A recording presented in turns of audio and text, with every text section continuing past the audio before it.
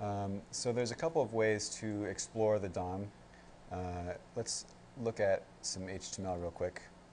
This is a little web page that is just very simple. It's basically two paragraphs, this one with a little bit of emphasized text and this one. And you can explore the DOM in any page really easily in any browser that has a sort of inspection tool. Firefox, you can install the Firebug plugin, which is really useful. Chrome and Opera both come with an inspection tool that is automatically loaded. So this is Opera, and this is that web page that I just showed you. Now if I right-click on this heading right here, and then go down to Inspect Element, click on it, it's going to load up the inspection tool. And down here, it's actually showing, I'm going to move this out of the way because you don't need to think about this.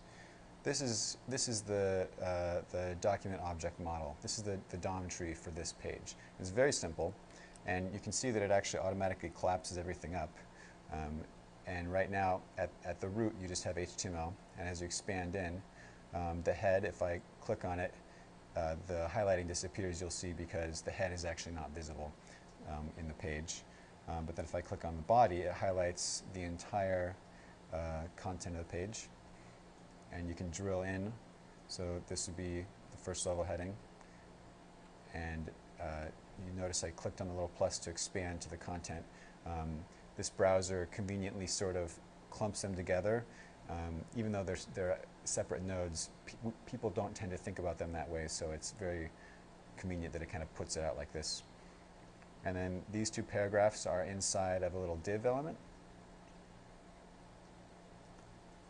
And drilling down, you can see how this paragraph is broken into two parts, and you can't actually read the text that's inside this EM tag because it's inside the tag.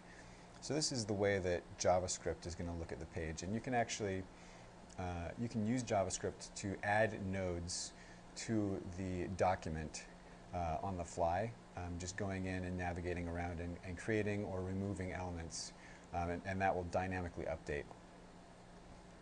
So there are a couple of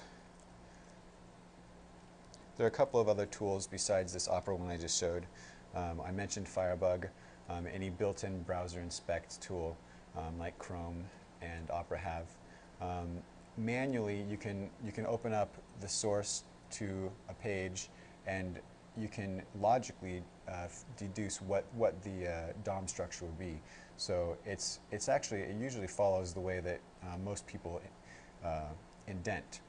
So you see here I've put one indentation here.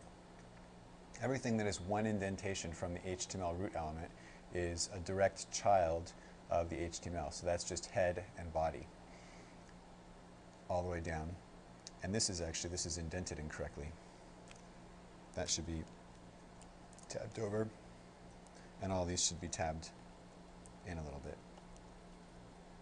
Now it's properly indented. And then so you can see that this H1 and this div are the children of the body, etc., etc.